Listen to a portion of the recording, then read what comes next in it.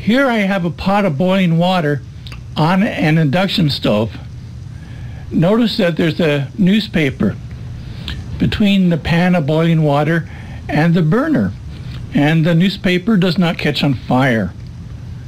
Also notice that the surface of the stove is very flat, that the burners are embedded into the stove. If I were to examine what is inside of one of these burners, I would find a coil of wire. So how does this stove work?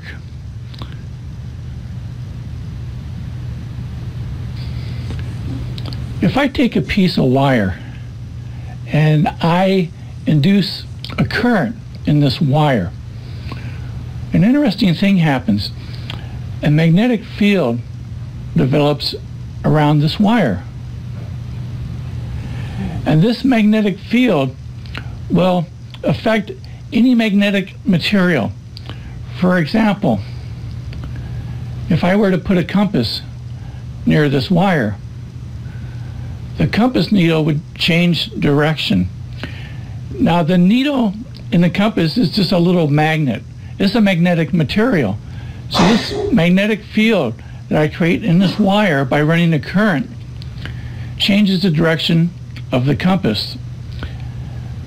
For example, if I reverse the direction of the current, say I run the current this direction in the wire, the magnetic field will change, it'll reverse, and the compass needle will point in a different direction. Perhaps it'll point down this way. So if I rapidly change the current in this wire back and forth, I can make this compass go crazy. I can have it jitter, jatter all over the place. And when I do that, I'm transferring energy to this compass needle.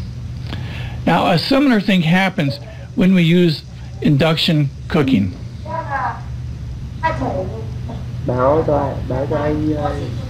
Instead of using a straight wire, I can make a coil wire like the induction burner.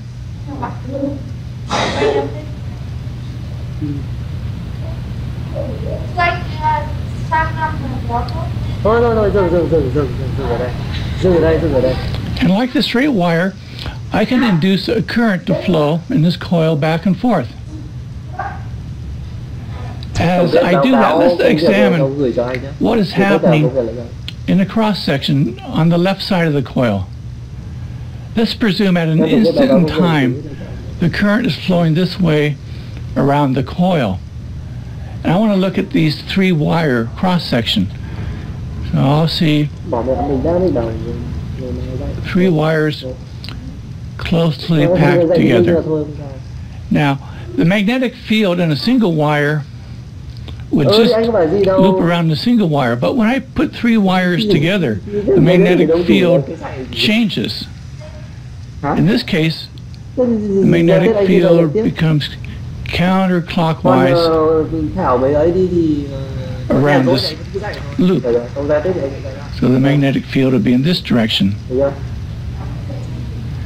Now notice that in the cross-section of the three wires at the right, the current is going in the opposite direction. So in these three wires, the magnetic field will be reversed. It'll go clockwise. It'll go in this direction.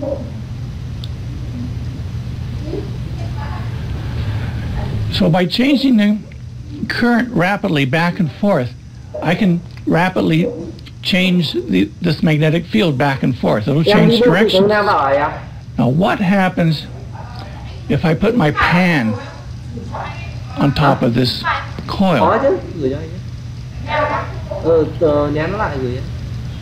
Let's say this is the handle of the pan.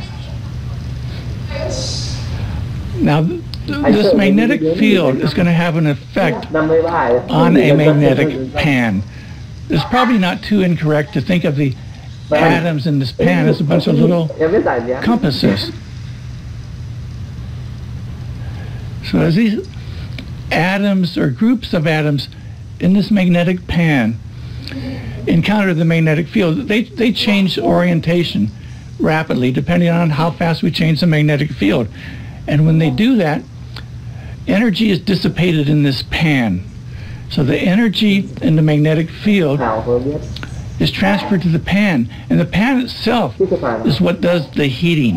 The pan gets hot and it causes the water to boil away or whatever is cooking. Now if you want to buy a pan for your induction stove, take a little magnet with you, like a refrigerator magnet, and if that sticks to the bottom of the pan, you're good to go. That's going to work fine.